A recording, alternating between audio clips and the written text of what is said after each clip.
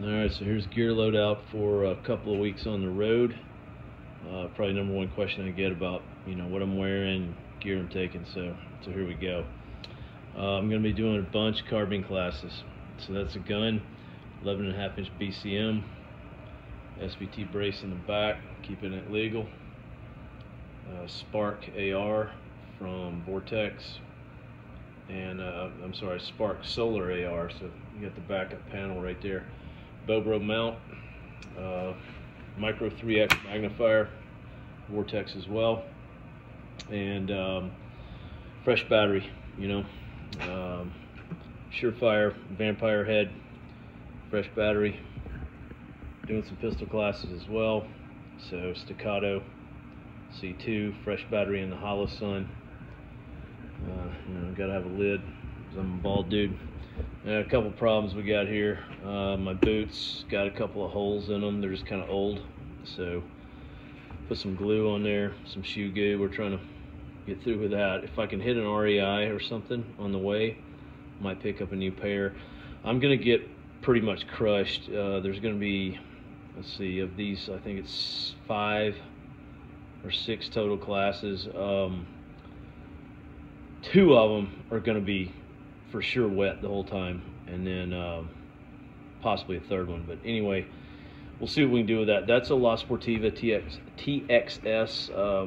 I generally consider that probably one of the better boots I've had in a long time. I go through a pair of boots every year, so I'm looking at a new boot company that, more on that later if I find out. But another problem I got, this is my super lightweight down jacket that I got from Mountain Hardware. So obviously got a hole in it. Don't know what I'm going to do about that yet either, so kind of in limbo on that one. Coming over here, ammo wise, 9mm. I'm taking High Desert cartridge, 9mm. I'm shipping all my 5.56, so that'll be there waiting on me. All High Desert cartridge. I'm doing a 115 grain 9mm and the 55 grain for the 5.56. So right here is new. This is my new belt, overbelt system, Safari Line holster. This is all Kifaru, so it's a Kifaru belt. This is the Kifaru Rogan belt system. So that's the Rogan pouch, water bottle pouch or a dump pouch right there. Those are just tacos. The Rogan belt, that's probably the best kept secret going on right now for what I consider an overbelt, just because it's so damn comfortable. And that Rogan pouch, man, this thing is bomber. You can hold timer in it, markers, pad pen, snacks, water bottle, whatever. Padded on the inside. So that's my new jam. Now typically I won't wear this unless it starts raining. It starts raining real hard, I'll put the Gore-Tex suit on, that'll go over the top, and I'll convert from concealed carry to outside the waistband, just safety, and you can get better reps in when it's doing that. For the LE classes, I will wear this because the law enforcement guys, obviously that's the kind of holster they're wearing. As far as the rain, because I'm going to be in it. I don't know what the model of these pants are. They're Arc'teryx, super lightweight. I'll tell you the key here though is the hooks for the boot laces on the cuff of the pant. You can get away with a lot with those, but they're super lightweight, like summer weight, but definitely waterproof. My jacket is a old Black Diamond sharp end shell, super lightweight. Not it's still 3-layer, but definitely waterproof. OpsCore Ear Pro, all my timers, fresh batteries in them. This is another one from Kifaru I found. So this is the Kenosha duffel. So this is kind of like, in and out of the hotel kind of deal. All my clothes are in it. So this thing is the bomb. As far as the size goes, tough to beat. If you can't get 2 weeks of clothes in there, you don't know how to pack. So kind of go through here, and all the Kifaru stuff, the belt and the bag, it's all made in USA, USA materials and made by Americans.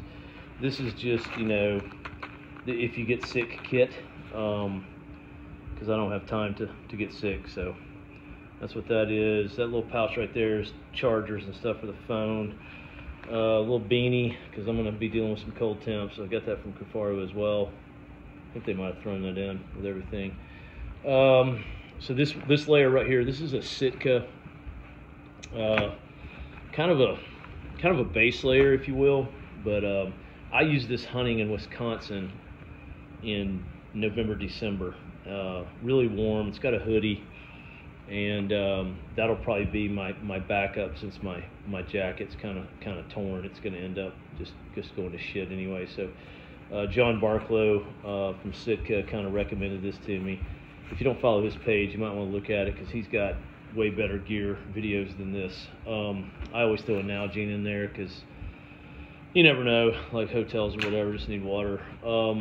These little packing cubes right here, I got these from Audi Gear.